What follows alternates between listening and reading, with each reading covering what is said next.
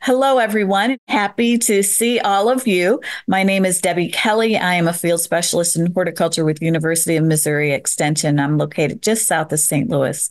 Today, what we're going to talk about is tax credits. And I don't know about you all, but I can get confused about those. And so today I have two wonderful people with me, Jacob Stair and Marla Young. They are both with an organization that's called MASBDA. And so, what I'd like to do to get us started is to talk about, if you can answer for us, what does MASBDA really stand for and what does it do? Hi, Debbie. Thanks for having us. MASBDA stands for Missouri Agricultural and Small Business Development Authority. We are a commission housed within the Missouri Department of Agriculture in Jefferson City. Jacob and I are both loan officers with MASBDA. We like to refer to ourselves as the lending arm, the financial arm of the Missouri Department of Agriculture. There are some other financial programs in the department that we don't handle, but we try to keep track of everything that the department offers. And if we can't help you with one of our programs, perhaps try to direct you to someone else in the department who can. Great. That's fabulous. So, can you talk to us? I've seen some information come out in some press releases, a lot of stuff coming across my computer about tax credits through MASBDA. And so, can you talk about what tax credits are and what are those tax credits that are available through MASBDA? So, MASBDA, we administer a variety of programs for the state of Missouri. We administer tax credit programs, loan guarantee programs, loan guarantees, and some grant programs. Today, we're going to focus on three new programs, two that have recently been introduced, one that's in the works, and one is a tax deduction program, and two are tax credit programs. So I'm glad you asked the question. So we've got a slide up with some very generic examples. The dollar amounts have absolutely nothing to do with the programs we're going to talk about today. So it's just Marla math. So I'm going to cover a tax deduction program that we're working on right now. And a tax deduction is a subtraction from your adjusted gross income, resulting in a reduction of taxable income. Now, our programs today only refer to Missouri state income taxes, nothing to do with federal, nothing to do with the IRS. So an example of a tax deduction, if my adjusted gross income is $50,000, but if I qualify for a tax deduction of $10,000, then my taxable income is going to be $40,000. So then, kind of using the same example, a tax credit is a reduction in my tax liability, what I have to write a check for to the state of Missouri on April the 15th. So based on the example above, if I have a state of Missouri tax liability of $500, I owe the state of Missouri $500 when I file my state tax return. But if I use one of these programs, perhaps, and I qualify for a tax credit of $100, then that reduces my payment to the state of Missouri on April the 15th to $400. That's a $100 tax credit. So we're going to focus on really quickly on three new programs that we have, and we really want to throw these out for questions and thoughts. Our contact information will be at the end. So, please jot that down. We're very easy to get a hold of. So the first program I'm going to talk about is something that we're going to roll out in the middle of next year because we're going through the administrative rule process, the Beginning Farmer Tax Deduction Program. So under current law, when a farmer sells their farm, the increase in the value of the farm from the day they bought it to the day they sell it is considered something called capital gains. Capital gains are generally taxable under Missouri law. So this new program, which was created by state legislation, will allow a farm owner to receive a subtraction or a deduction of a set percentage of their total capital gains received from the sale or rental, which I'll get to, of their farmland, as long as they sell it to someone who qualifies as a beginning farmer. And I'll get to that here in just a minute too. So in addition to the sale, a deduction on capital gains if they sell their land. If they rent to a beginning farmer and get an annual lease payment or a crop share payment in cash, the farm owner can also qualify for a tax deduction on that annual rental payment, up to $25,000 a year. They can deduct that from their Missouri gross income, thus lowering their tax liability. So this program, we won't be able to roll out an application form until the middle of 24. However, I want people to be aware of transactions, sales of farmland, leases, crop share arrangements that have taken place, that's started taking place on or after August the 28th, this past August the 28th, are eligible. So for people who are considering selling their farm or know of someone who have sold their farm to perhaps a beginning farmer since August 28th, will be eligible to apply in the middle of 24, probably July, when we go through the administrative rule process. I'll cover the qualifications. So everything is laid out in state statute. So a farm owner is an individual who owns farmland, who either sells or leases it. A beginning farmer can qualify one of four ways. They've filed at least one, but not more than 10 Schedule Fs, or is approved for a beginning farmer loan through the USDA Farm Service Agency, FSA, Beginning Farmer Direct or Guaranteed Loan Program, or has a farming operation that is determined by the Department of Agriculture to be new production agriculture. And that we'll probably document that with a letter from a lender or a former landlord that, yes, this person is buying or leasing this new piece of property and they will be farming it, or has been determined by the department to be a qualified family member. And this definition of qualified family member related within the fourth degree. And I think that's a pretty common definition as far as nepotism laws, conflict of interest laws. The Missouri Ethics Commission has a really nice chart that makes it very easy to understand.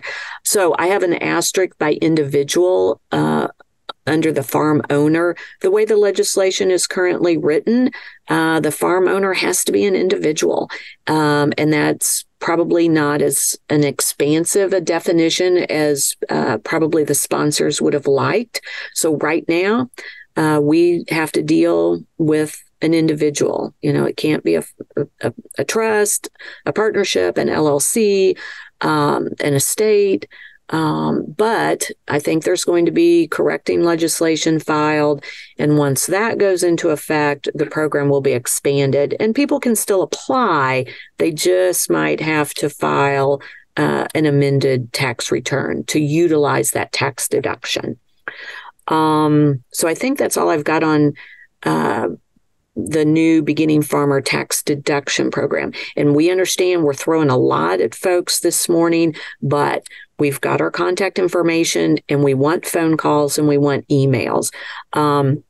So shifting gears. So a tax credit, remember a tax credit is a certificate that I might qualify for that reduces my tax liability on April the 15th to the state of Missouri. So a brand new program that is active right now is our Specialty Agricultural Crops Tax Credit Program. And this isn't a tax credit that's issued to the producer themselves, but it still saves a producer money. So a family farmer who is defined for this particular program, a Missouri resident who has less than $100,000 in ag sales per year, so pretty expansive. So a family farmer who goes to their local bank to get a loan for an agricultural crop, we can cover the first year's interest payment on that loan by issuing a tax credit to the bank. After that, it's a normal farm loan.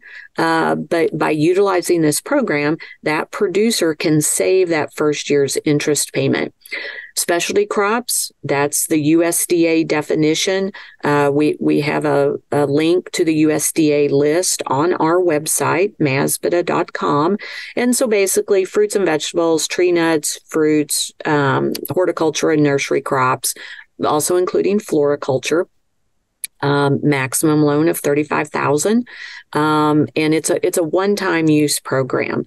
So you might be getting into the greenhouse business, you might be getting into the produce business, you might be also wanting to make an investment. Maybe you're getting ready to retire, or you're planning a U-pick operation, and you need to go to the bank to get some money for, you're planting blueberry bushes, you're planting chestnut trees, you're planting raspberry bushes, pecan trees, walnut trees. It doesn't just have to be annual crops. And it can also be tools. It can be equipment. It can be mulch, compost. So kind of think outside the box.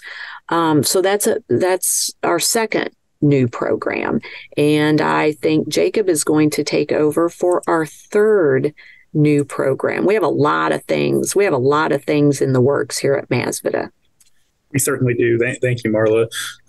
So the third program we're going to briefly highlight today is another tax credit. Unlike the previous one, where it's a tax credit to a lender, this can be a tax credit that does go directly to a producer. So it's our urban farm investment tax credit.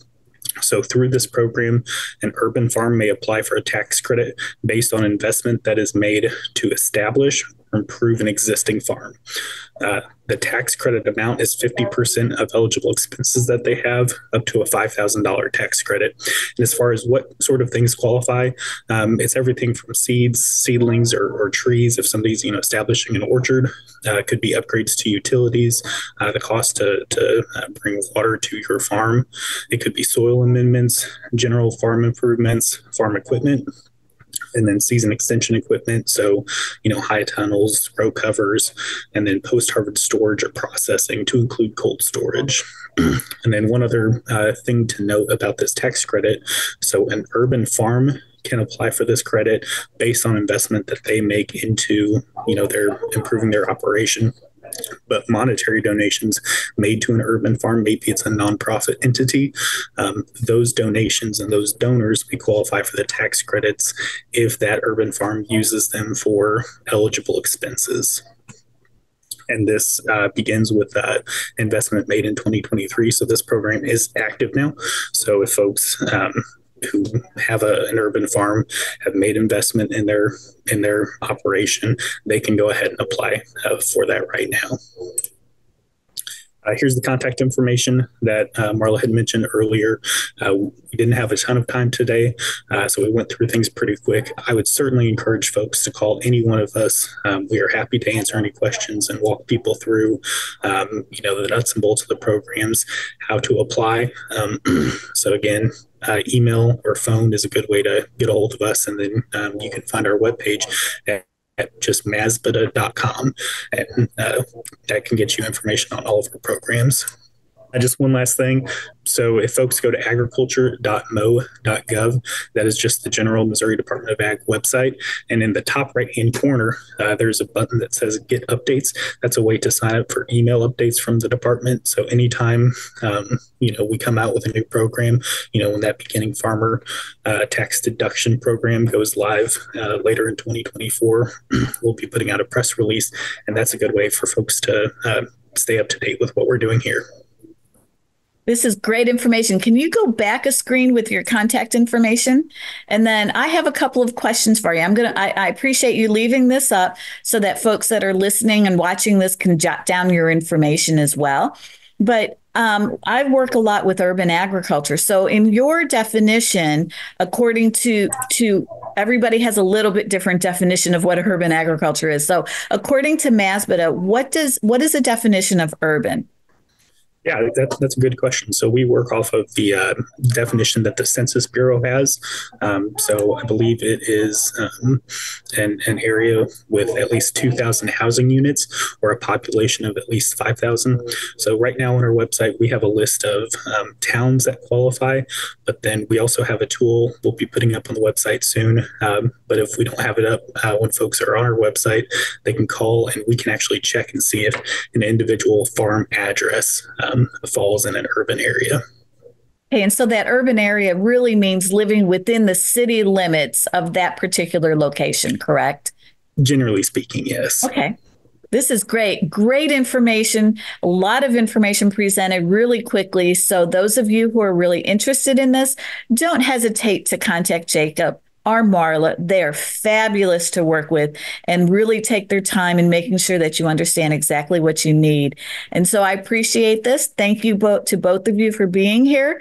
And I'm sure you'll get lots of phone calls.